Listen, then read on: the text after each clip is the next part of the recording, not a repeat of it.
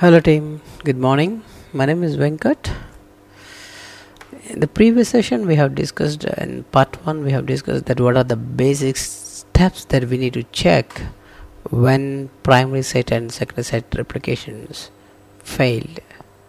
So now we will check a bit more advanced, but I recommend that these steps are not recommended to implement in your production, but just it is good to know, that's all.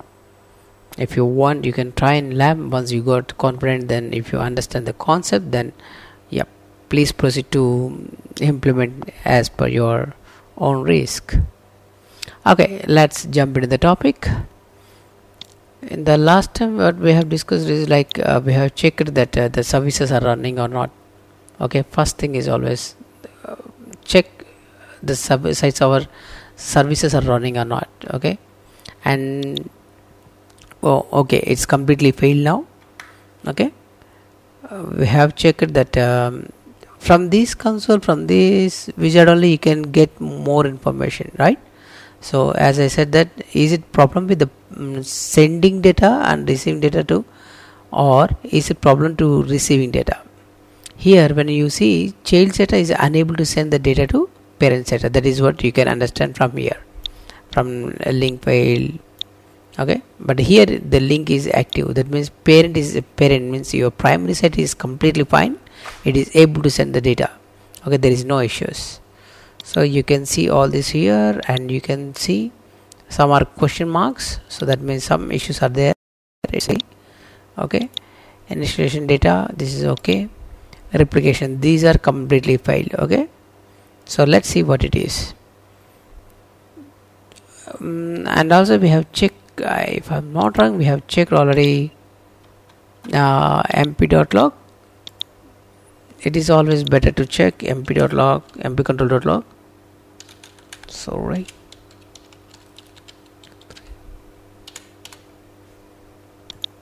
Okay, we checked replication, we didn't see anything data moving, and now we are going to check mpcontrol.log.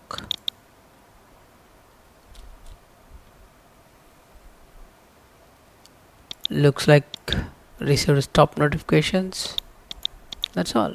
See, configuration and availability monitor thread stopped.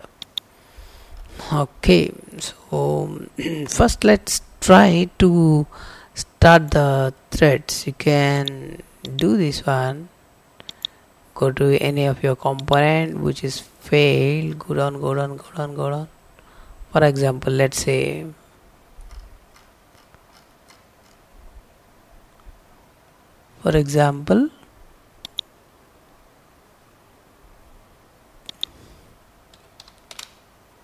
click mp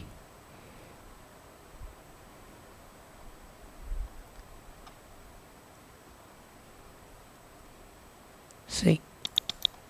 Okay, you can click on start here, configuration manager, service manager, just click on this, and then it will connect to your secondary site. Once you connected here, you just expand your components and find your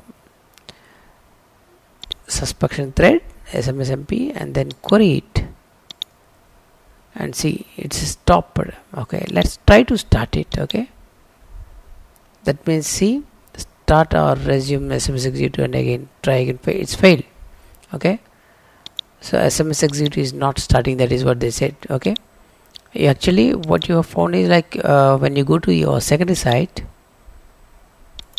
you notice that okay, this is not, this MP is not running, because of that SQL is signal to stop. So what you have tried, you went to your secondary site, your SCCM console, and you connected, you use the configuration manager, service manager, and you connected to your secondary site. Then you connected the specific thread from here, and then you right click. First you need to query it, that means you are checking that is this thread is running or stop mode. For now this is stopped mode. Okay, let's start it, but still error. Okay, So what it says, from error, from this warning message, at least you can understand something.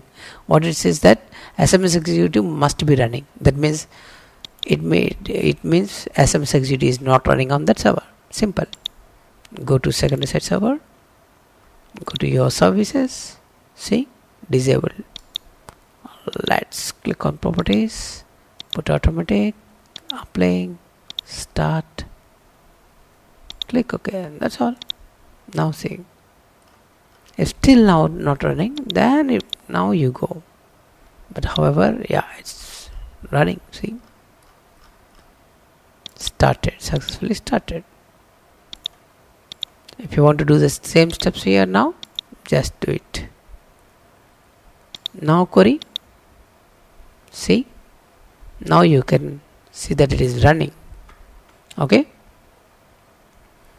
If you want to stop it and query it, stop, start, again query it, it's running. That's all. Your problem solved. So most of the time you can see what is the issue from your SCCM console. That's how it designed. And you can use your component status or site status, and from that you can see what is the error exactly. If you feel that the threads are not running, then you just find which thread is not correctly running from here and use the configuration manager service manager to query it, either the thread is stopped or not. If it is stopped mode, just run it, then it will work out. That's all. Okay. If you see, if still, let's say, let's go to SQL. See, now go to your database replication. Okay, now it's back to active, right? Let's say still this is a failed mode. Okay, you can see replication details are failed here. Okay, if these replication groups are failed, so you want to initiate. How you are going to initiate? First you need to check what is the status of this one. We all know this SPDAG DRS, data replication status. This is nothing but a stored procedure, nothing new.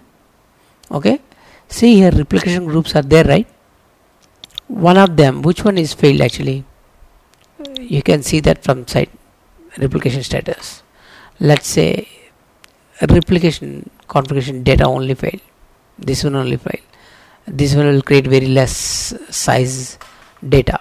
Okay, so if completely this one failed and you have done your level best but you didn't see any good result, okay, then you can use the pub file to reinitiate this one. Just copy it, Control C. Okay, if you use this one secondary side data, this will trigger very big size data. Secondary side data means it will what it will do is like it will gather all the information which are related to your secondary side data, and it will make as a package, and that package, for example, let me try it. Yeah, okay, this one. It will make a separate package, and this package will send to your secondary side data. Okay, and once it is go there, then it will execute and it will try to build the new data, and then it will start the replication. That's how it works. Okay, so it will take long time if you try to get secondary side data. If you try to drop the .pub file, is about the secondary side data. So before you're dropping .pub file, please make sure that is it really required. Okay, or else you can troubleshoot. You can do troubleshoot from remaining things. You need to focus on that. Okay, so if you want to do drop files, copy, go to your secondary side server, go to your inbox, open your RCM inbox, Okay, nothing is there, right? Right click, new test document. I want to see extension. Right click, new, paste dot pb file. Okay, click next. Before you're clicking next, where is your primary site? Okay,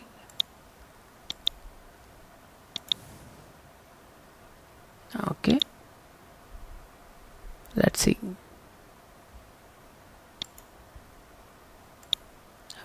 Yeah, click yes, just refresh, it's gone. Now you can see that one, see. So whenever this one is running, then it will go to the maintenance mode. Please remember this. Whenever you are, for example, let me run this one, then you can see maintenance mode, because you dropped the profile. So what it clearly see, you can see it. See, now it says package created. Okay, and it is in maintenance mode. Just remember, what ugly color.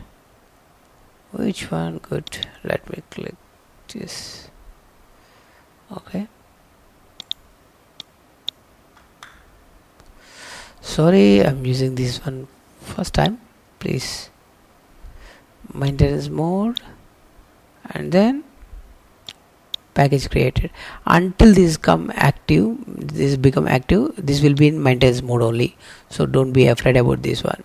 Once this is active, that means once it will package, once this one make as a package creation done, then it will send that package, and then it will turn into the active mode. That's how it works. Let's execute one more time, because it is very simple file. See, active, done. You can see it from here also. Refresh, done. Okay, let me drop this one, how it works. If you want to see that what is the size and all, then you can go to deskpool.inbox. You can see all that. Copy. I copied this secondary site data. Now I'll go to secondary site. Okay, let me drop this one. Refresh, new test document, paste,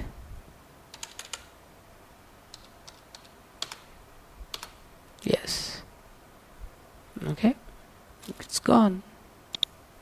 You can see here actually. See, RCM.inbox. Some stupid dropped that file, it's saying, so that BCP files, everything is copied. Please don't scold me, SCCM.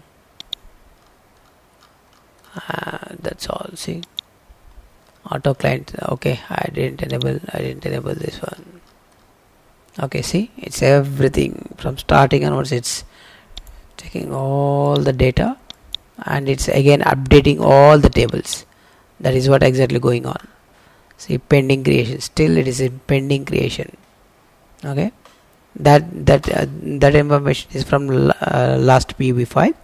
Now it is still package creation is pending. It need to create. Once package created, then it will show that package created, and then once it is package created, then it will move to the secondary side. If you want to see sender.log. Okay, let's see, any LAN is processing. So far nothing. Okay, and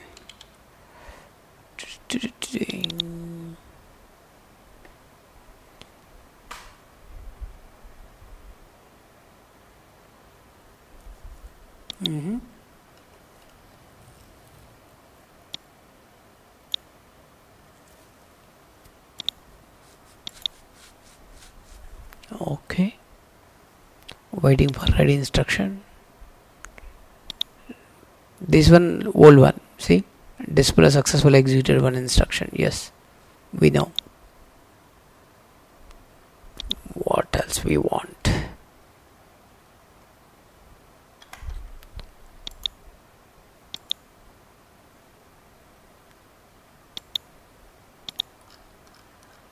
See, package created and package sent already, done. Oh, it's very fast because it is lab, right? So that is the reason it is very quick, to very hurry to send. So I think by this time it's already execute. Pending application. Okay, I think this is the time you can see here. Okay, initialization detail, just refresh. I should say that 40%, it will start like that. Since it is lab, it's quick, very fast.